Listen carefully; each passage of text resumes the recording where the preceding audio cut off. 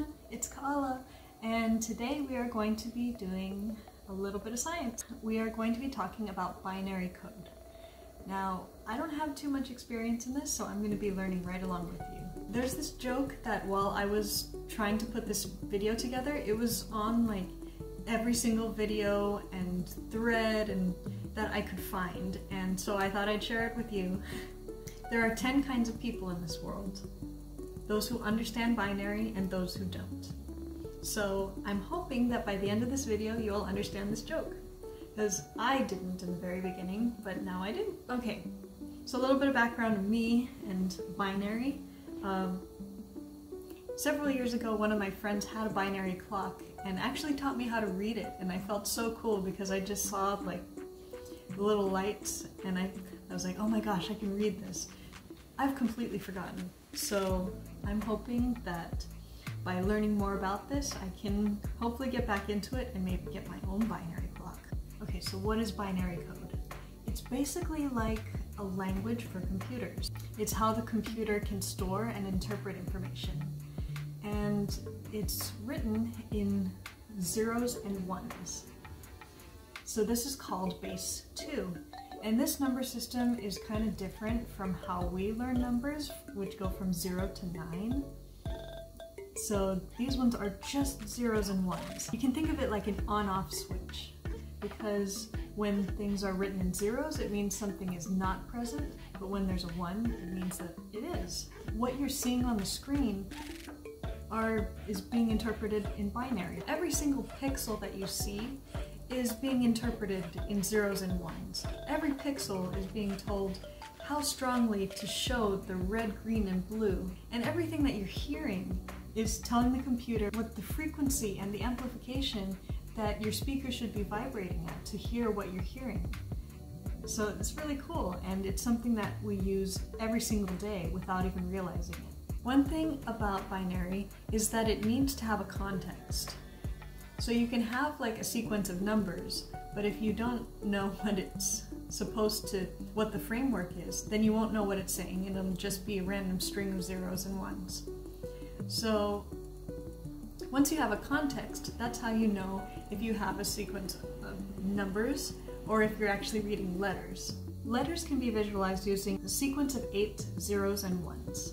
I decided to learn about this because I'm doing Secret Santa for work, and my person is a big fan of computers. She actually builds them herself, and so I thought that because she loves computers and because usually she loves going to festivals, that I would make her a necklace with her name written in binary code so that she can wear it to her next festival whenever it's safe to do so.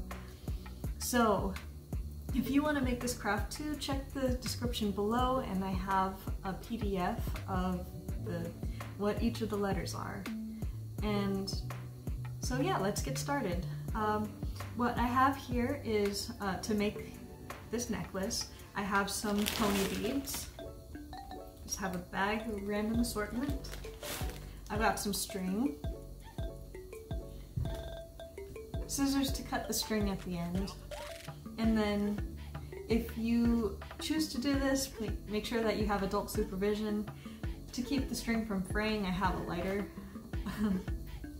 So basically, for this craft, you have your map of all the different letters, and what you're going to do is choose one color to be your zeros and another color to be your ones. Let's talk a little bit about gifting.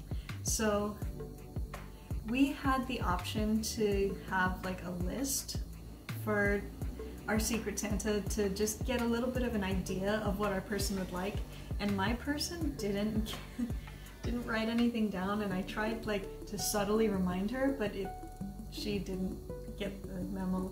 So I had to kind of be a little bit creative, and it actually turned out pretty well because I ended up making this video.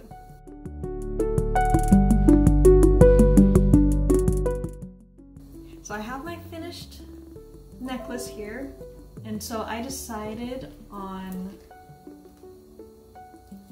blue for the ones and pink for the zeros. So my necklace starts this way, and I decided to add purple to kind of space out each of the letters, and I have, I don't know, I just put 5 here to start, and then I have the first letter here, which is a K. Hope this doesn't come out backwards. And then another space, and then yeah, so on and so forth for first and last name. I won't show you. So besides that, you know, since we're on a budget and everything, this was something that I decided to make that out of supplies that I already had, and also I added this other book because she just got a 3D printer, and this seemed really cool. It's the Zombie Apocalypse Guide to 3D Printing, and I thought that since she just got a 3D printer, she would enjoy that. So I'm including that right along with her necklace that she can wear. One of the great things about science is that you don't have to know all the answers. You are constantly learning and growing, and you can be wrong, and then once you learn something else, then it's like, now you know. So that can be really uncomfortable for a lot of people to understand, especially if they're not surrounded by it every day. But I kind of find it comfortable because it's nice to know that there are always going to be new answers to things. Thank you for joining me. I hope that you enjoyed this video, and if there's something that you want to learn about, make sure to drop it in the comments below. I would love to keep exploring different science experiments and crafts with you. So I hope you have a great day, and remember, you can do science too. Bye! I almost forgot. If you like this geeky content that I'm providing, please like, subscribe, and hit the alert to get more content like this in the future. It really helps me out.